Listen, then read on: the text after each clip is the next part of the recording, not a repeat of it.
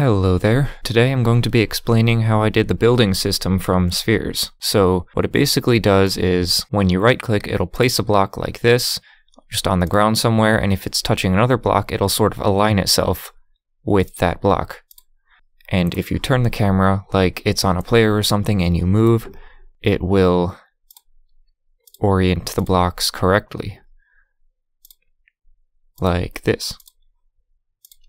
So first of all, this is just the default scene with a plane going across here and this script attached to the camera. And the only two important assets I have are this build script and this cube. The only thing special about this cube is the tag it has. It has a block tag. This is just so we can tell if it's different from the ground or something. And that's pretty much all there is to this scene. So if we look at the code, alright, here are the variables that we set up.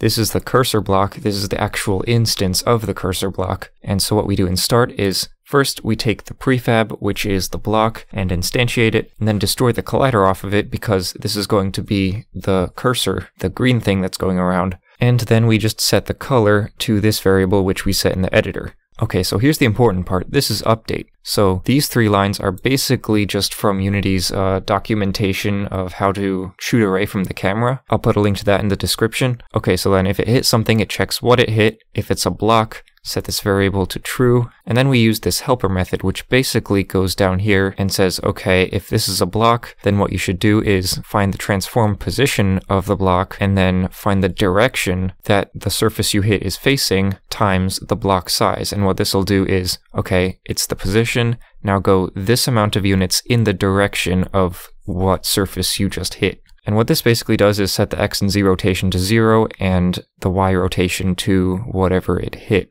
And if it's not a block, which basically just means it hit the ground in this scene, what it does is just set it to exactly where the ray hit, and then set the rotation to 0, camera Y 0, on the X, Y, and Z respectively. Okay, and then after that, if the mouse is right-clicked, then place a block, which just instantiates the block prefab at the cursor block's position and rotation. And if it's right-clicked, and it is a block, then just destroy what it hit.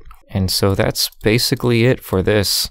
That's exactly how it works. Of course, this system isn't really very helpful unless you can save it. I've linked the tutorial that I learned how to save stuff in the description if you want to watch that. It's like an hour long though, so be prepared. Or not. I mean, if you don't want to be prepared, I guess you don't have to. And also, if you want to have other shapes besides cubes, what you'll need to do is have an invisible cube trigger around that shape, and then in Edit, Project Settings, Physics, make sure that Queries Hit Triggers is checked, and so it'll hit the side of the trigger, which will be a cube, which will tell it the correct direction to place the next block. And when you're 3D modeling your custom block shapes, you might actually want to redo the cube as well, just to make sure they're all exactly the same length. But yeah, that's the extremely simplified version of how I did this thing. Hope you enjoyed.